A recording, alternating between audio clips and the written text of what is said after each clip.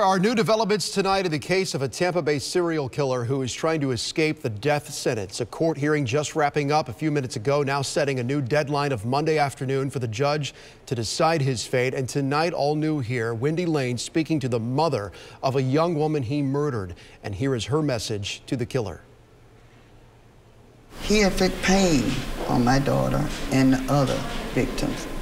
And he's worried about pain, what he's gonna feel.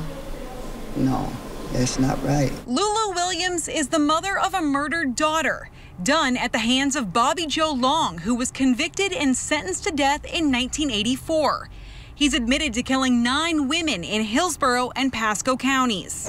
It's just been too long. This is a strain. It's emotional, physical on the family. The governor signed a death warrant for Long last week, and his attorneys are trying to fight it, saying lethal injection is cruel and unusual punishment because of his medical condition. And to have this person find excuse after excuse to not to face his judgment, you know.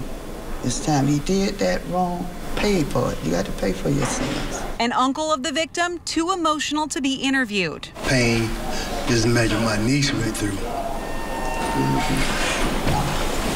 Long called into the hearing today from the state prison in Stark. I was told I wasn't required to be there, so I don't want to be there. The judge heard from experts on lethal injection, including a doctor from California, who said the procedure is not cruel and unusual for Long's condition. No, the time has come. It's time to end this. In Hillsborough County, Wendy Lane, ABC Action News.